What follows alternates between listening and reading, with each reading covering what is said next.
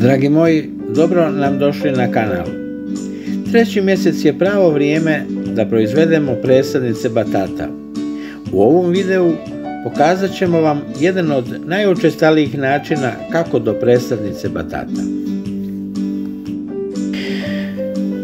Kupili smo u jednom trgovačkom centru Batat zato što smo vidjeli da već ima izbojke na sebi, koje inače treba čekati po 20 dana. I bijele boje, a mi imamo svoj, ali narančasti batat. Na sreću, sva 3 batata poterali su izbojke.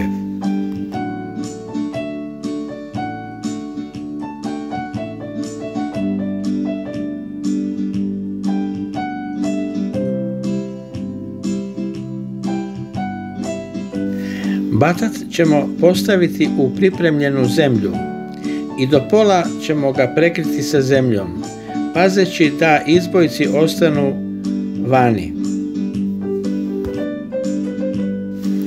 Jedan batat ćemo presjeći da vam pokažemo kako i takav može biti koristan. Onaj dio koji ima izbojke stavit ćemo u zemlju i on će pustiti velike izbojke i korijenje. Tako pripremljen batat treba držati na sobnoj temperaturi, odnosno oko 25 stupnjeva Celzijusa. Treba ga redovito zalijevati 2 puta na dan, najbolje mlakom vodom. Nakon 15 dana narast će prelijepe sadnice. Kada narastu 10 do 15 cm, tada ćemo ih odsjeći i staviti u posudu sa vodom na okorjenjavanje.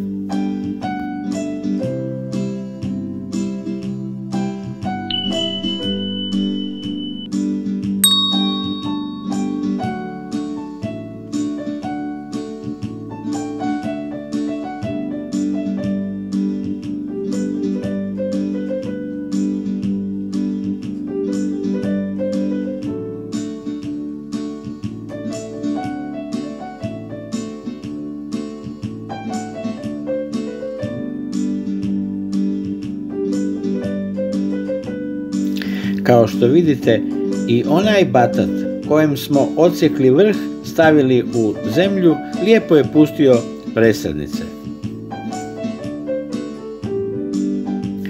Nakon 15 dana presadnice će se dovoljno ožiliti i možemo ih staviti u posudu sa zemljom.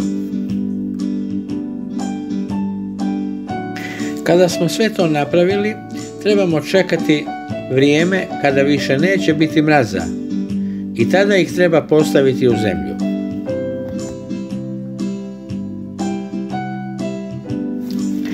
Kada presadnice narastu velike, a još uvijek nije vrijeme za sadnju, možemo ih slobodno potkratiti.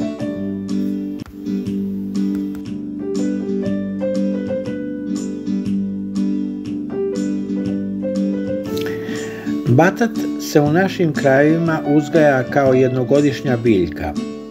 On zahtijeva malo vode, mada prilikom sadnje u zemlju dobro ga je obilno zaliti. Batat preferira neutralno ili blago kiselo tlo.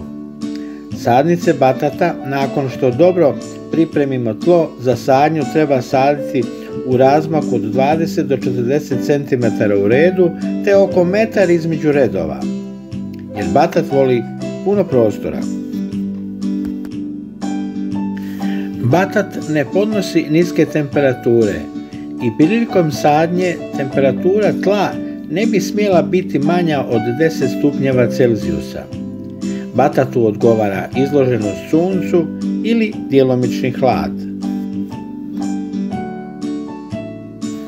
Prije nego što ćemo vršiti sadnju presadnica, trebamo dan ili 2 ranije iznesti presadnice van da se biljka aklimatizira prije nego što je stavljamo u zemlju.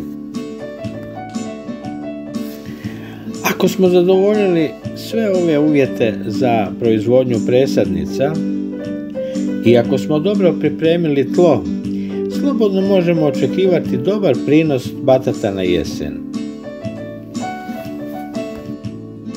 Eto toliko, dragi moji, u ovom videu. Nadamo se da smo vam bili od koristi. Podržite naš rad i pretplatite se na naš kanal. Srdačan pozdrav!